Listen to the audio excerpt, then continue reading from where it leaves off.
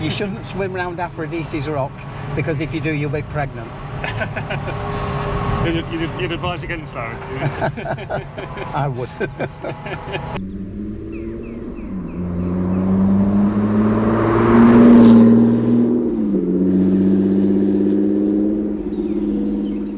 Hi everyone, welcome to Nightfall.Drives. Doug and Kath here, and you're joining us in Cyprus. We've got some exciting stuff lined up today, thanks to Steve, the chairman of the Paphos Classic Vehicle Club, and we're going to be experiencing a few genuinely unique and rare cars. So we're just heading across to Paphos, and we're unfortunately just we're in a Kia Rio hire car. It's unique. Uniquely underpowered. It's probably the most underpowered car I've had since my first car, 0.9 litre Peugeot 205. But yeah, it got us up the hill yesterday. But if I was a proper YouTuber, maybe I'd be saying, for the week, Jeff for sorting me out in his Lamborghini Aventador. But no, anyway, it's not really about us as usual today. It's about sharing the stories of some owners of classic cars, and this will be like a story of the day, but then we should get some own stories out of it as well. So have a look at the playlists and the channel, and yeah, see what we get up to today.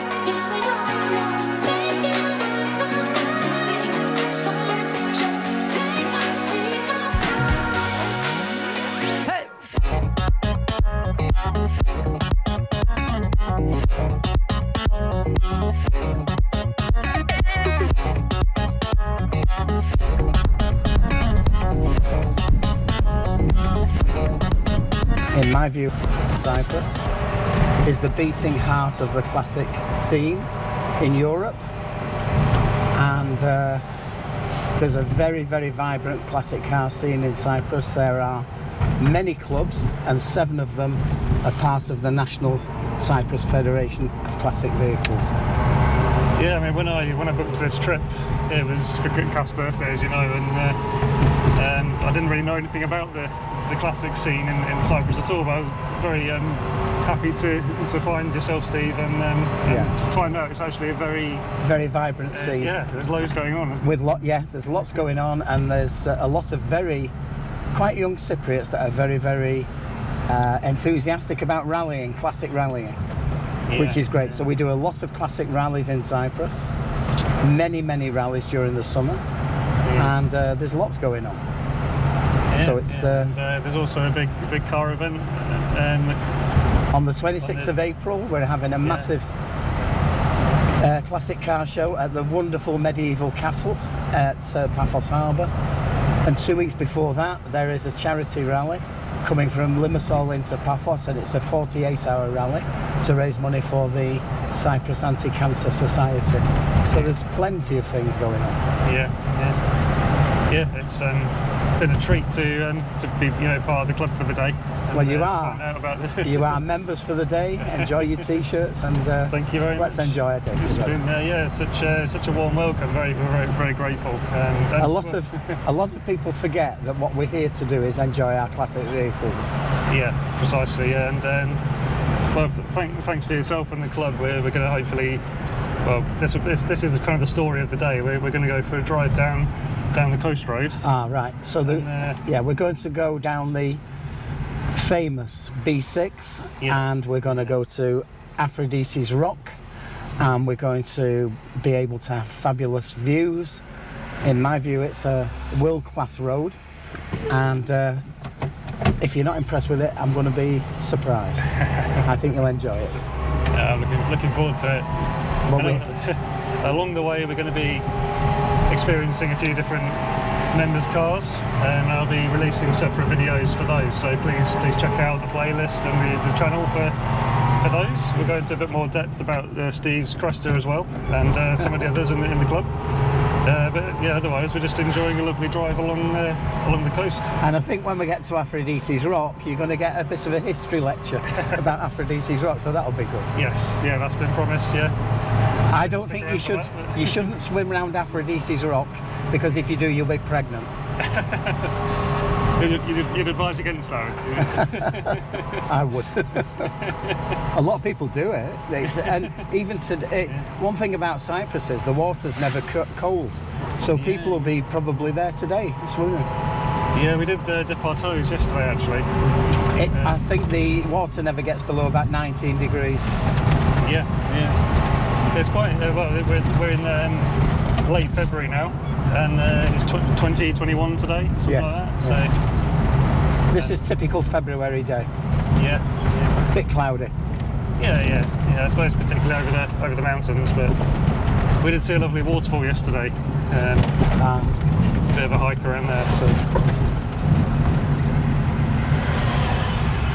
So these rallies, the roads in Cyprus are generally pretty good, aren't they? And there's also some gravel roads, I imagine. There's always some gravel roads in a rally, but the roads are generally very good, and the rallies are a lot of fun. And what they do is they enable you to see parts of Cyprus that you wouldn't see.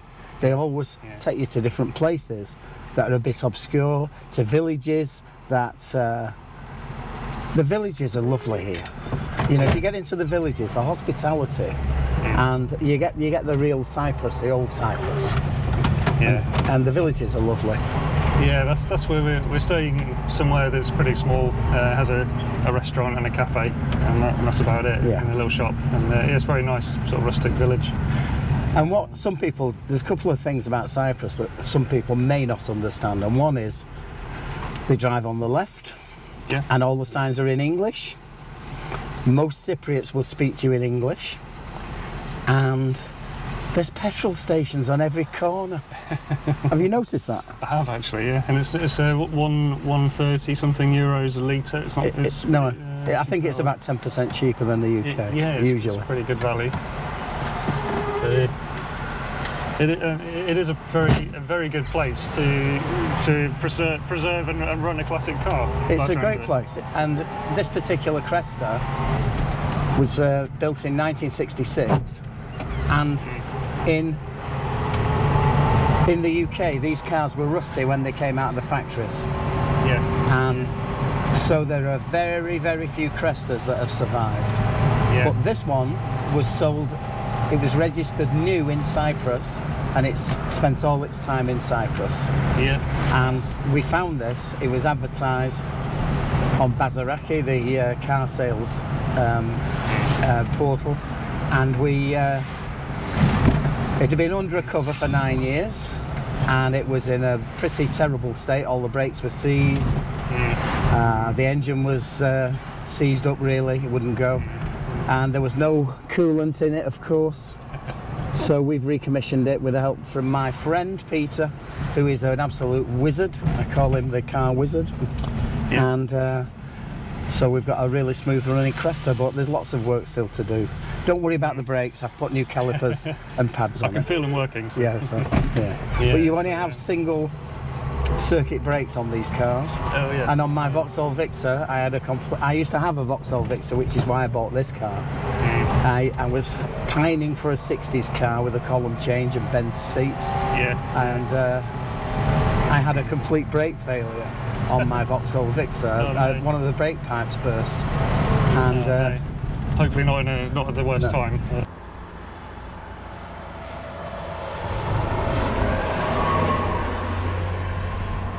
Here, this place is called Euroskipu, and there's a beautiful square here that's all marble, and we do rallies from here. Oh yeah. We all gather in the square. So a few, and there's quite a few places to use as venues. There's a lot of places. Yes. Yeah, and as you were saying, it's a great place to to restore, well, to keep a British historic car and to look after them, I guess, because of the obviously no salt. And is there anything else you have to worry about sun damage or? Yes, there's a lot to worry about. Yeah. But first, let me tell you, the history of the island is that the Brits have been here for a long time. So there are a lot of things, such as Land Rovers, that the army are left behind. There's an awful lot of those, and there's a lot of Land Rovers in the club. There's also a massive air-cooled VW club on this island, and there's hundreds of VWs that you wouldn't believe. And, I saw one this morning actually. Yeah. Well, there's camper vans. There's all sorts of things. Yeah. And there's even Kubel wagons. I don't know if you know. And the other name for a Kubel wagon is a thing, and that was a kind of the German Jeep, based on a Volkswagen. Oh yes, yeah. And I was signing a FIVA card for one of them yesterday, and it looked very nice. Yeah. So the FIVA cards are they're the accreditation of a historic vehicle in Europe, is it? No, it's worldwide. Worldwide, yeah. And the FIVA card enables people, for instance, if you have, say, a 1940s Maserati or something, and you want to enter the Mille Miglia or some of the other classic events, you must have a FIVA card. Yeah. So with certain cars, and it's only certain cars, a FIVA card can add massively to its value, because a lot of these collectors who collect the very exotic cars, and I see quite a lot of them, they travel around the world. They send the cars to different places, such as Italy or to America, Pebble Beach or wherever, and then they follow on, and they have teams of mechanics that look after them. And some of these cars, I was looking at a Maserati the other day, and it was one of only about possibly 80 ever made, and it sold recently for $3.3 million. And so a FIVA card for that car would make a massive difference. So if for some reason FIVA won't issue a card, you can imagine it's difficult. Yeah. But here the road tax after 30 years you can get reduced road tax, but you must have a FIVA card, which is why we issue so many FIVA cards here. Yeah. 30 years isn't bad actually, is it? I think it's 40 in the UK for. Yeah, but it's free then in the UK, isn't it? Yes, yeah. But here you get a reduction here. Okay. Yeah. So a lot of people want to have FIVA cards for things that are arguable, because the idea of a FIVA card is it has to be 30 years old, it has to be preserved in a good state, it has to have its original drivetrain, etc. And it must be not used every day. Oh right, okay. Yeah, I suppose they're trying to, if somebody's got a Fiat Panda or something. Yeah, well they do. They do want them. Do you have to have all the history documents as well to back it up, I guess, or is it? History documents make a big difference. Yeah. You don't need the history documents to get a FIVA card, but I would say, and as a car person you'll know this, it's all about the provenance, it's all about the history of the car, and if you talk to any car enthusiast, they will tell you why that vehicle's important to them.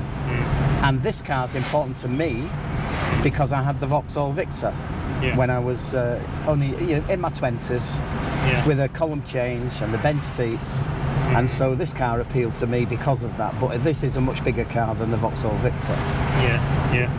But there's always a story, or maybe your father had one, or your grandfather, or in your case, or whatever. So it's but a lot of people. Sorry. Yeah, that's okay. Yeah, I think the history. That's part of the reason I do the channel, is to record the stories of why these cars are important. It's all about the history. That's the important thing with cars. And I try to explain to the members of Paphos Classic Vehicle Club, of which, as you know, I'm the chairman. I try to explain to them that by doing the rallies, that by participating in events, not only do they enjoy themselves, but they add to the history and provenance of the car. Yeah. And I think that's very, very, very, very important. Absolutely. I'm just trying to get our ducks in a row, which I think we've got now. But I think that if people are looking for an interesting holiday and they don't particularly want a beach holiday, you can come at any time of the year here, and generally the weather's good. So it's not always good, we do have a few storms, but there's lots going on. And if you're a classic car person, there's lots of, you know, if people contact me at the Paphos Classic Vehicle Club, you know, we have a good website that's just being updated now, and if we know you're coming, we'll give you a great welcome, and you can be an honorary member, and we'll look after you as we're doing with you. Fantastic, yeah. I mean, I can vouch for that. I was blown away by your warm response. It's been, and this is, you know, a highlight of the holiday already. Just being part of the convoy.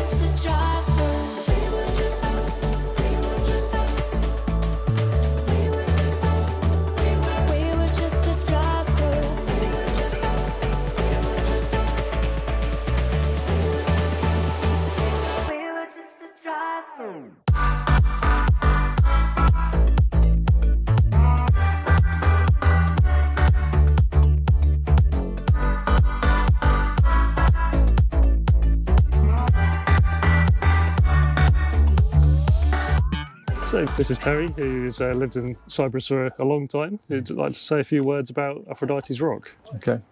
Hello everybody, and those who don't know about Cyprus, Aphrodite is the goddess of love. She's known as Venus in Roman mythology, and she was worshipped as a goddess of war as well, particularly in Sparta and Thebes. Also, prostitutes often considered her their patron. The name is thought to derive from the Greek word meaning foam. Cypriot legend has it that Aphrodite rose out of the sea off the south coast of Cyprus, right behind me, and she was enveloped in white foam. And this was produced by the severed genitals of Uranus after his son Kronos threw them into the sea. So that is why she is called Aphrodite. Oh, fantastic. Did you know that? No, I didn't. It's true.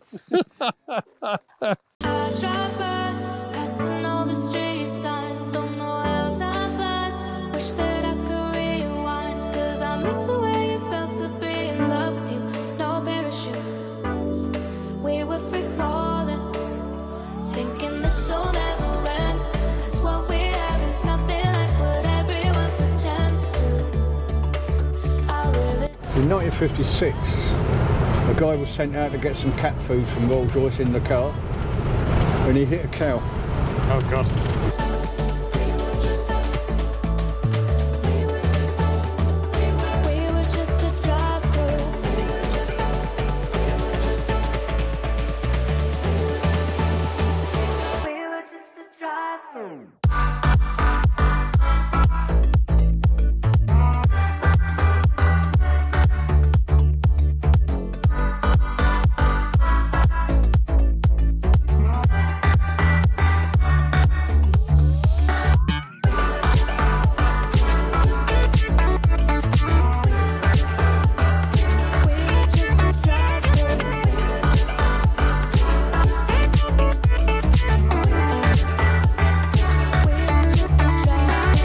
It's a lovely car, I love it, and as far as I'm aware, it's the only operating, moving Ford Zephyr in Cyprus at the moment.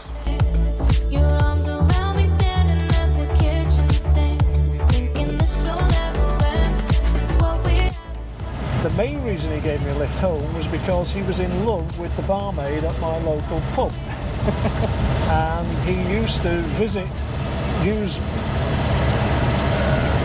take giving me a lift as an excuse to call into the pub to see his sweetheart.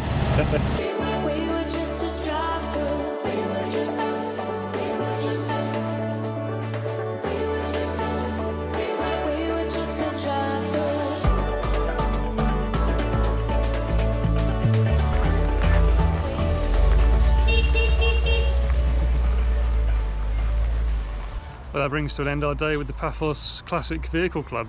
What a day. Thanks so much to Steve, the chairman, for the warm welcome, the reception, and arranging the day. Thanks to Paul, to Joan, to Pete, and to Ken, anyone else who's been on camera. Thanks a lot today. It's been incredible lunch as well at the Yianni's Tavern. We'll put all the details below. But yeah, if you're into your cars and you come to Cyprus and you feel like getting involved, it's a fantastic club. We've had a lovely day, so thanks so much for watching. Check out the owner stories that we've done today as well, and I'll see you for the next one. Cheers.